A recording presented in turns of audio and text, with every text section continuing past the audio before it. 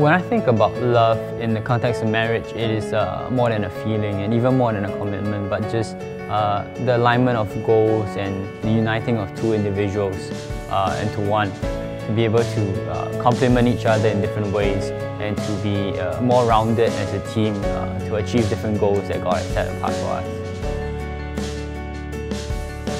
I desire to show love by being sacrificial and serving your spouse and really allowing God to be at the center of your relationship, so that, you know, when you want to be selfish or when you want to get your own way, you're thinking about how is this going to reflect on Christ and how is our relationship reflecting on Christ. And I think that with that as the center, then, you know, you're really able to have a perfect love as opposed to just a human love which is limited. I believe the purpose of marriage is for God to unite two people together, whereby we cover each other's weaknesses and play off each other's strengths, so that as together as a unit, we will be able to be better equipped to fulfill a greater purpose for God.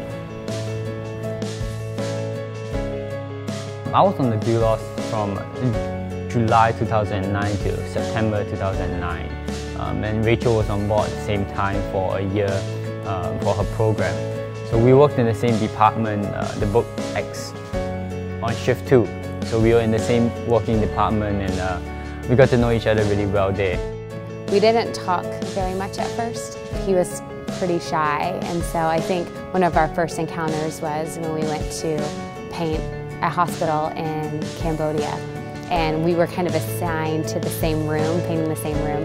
And so I was kind of trying to get him to break out of his shell a little bit, and so I think some paint got more on him than on the walls, but we had a good time, and I think that was one of the first times that we really spent time together and got to know each other. We were friends for a while before we started dating. Honestly, I had prayed for a long time that God would have me be with someone who we were friends first and had a really good foundation of friendship.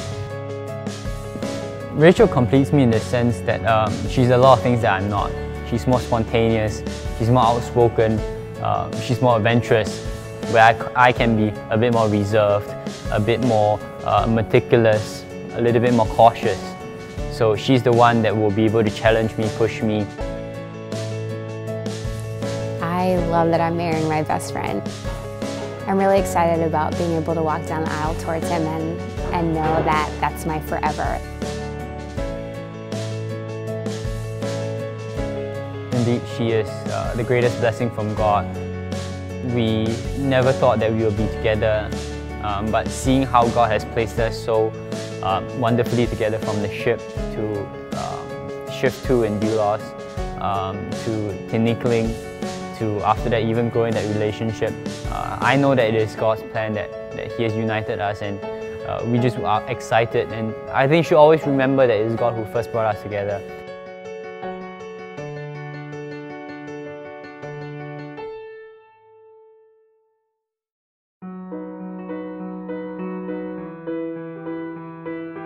Well, this is a special day for everyone here.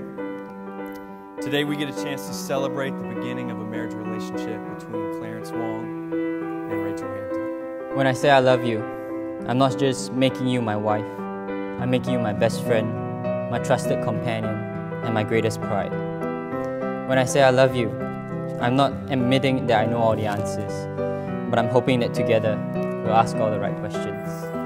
When I say I love you, it's not just based on a feeling inside me that may come and go, but as a choice I will make every day as we face the ups and downs of married life. When I say I love you, I'm not imposing my life on yours, but humbly taking up the leadership as the head of the household, to comfort you in sadness, to nurse you in sickness, and to provide for all your needs.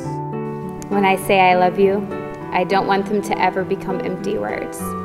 I want them to be reflected in my actions as I daily strive to understand your innermost thoughts and desires as my husband, and do my best to be everything that you ever need in a wife. Rachel Hampton, you are the love of my life. Clarence Wong, you are the love of my life, and more than I could have ever dreamed for.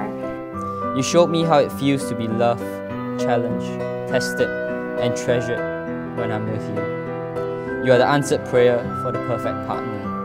The 10 months of separation were made so much easier by your patient and loving actions towards me, and I look forward to never being separated again in this life or the next.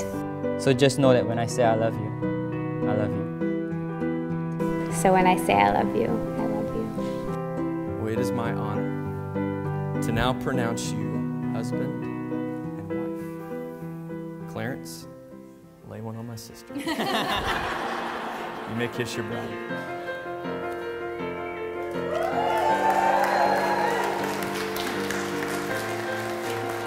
Ladies and gentlemen, it is my privilege to present to you Mr. and Mrs. Clarence.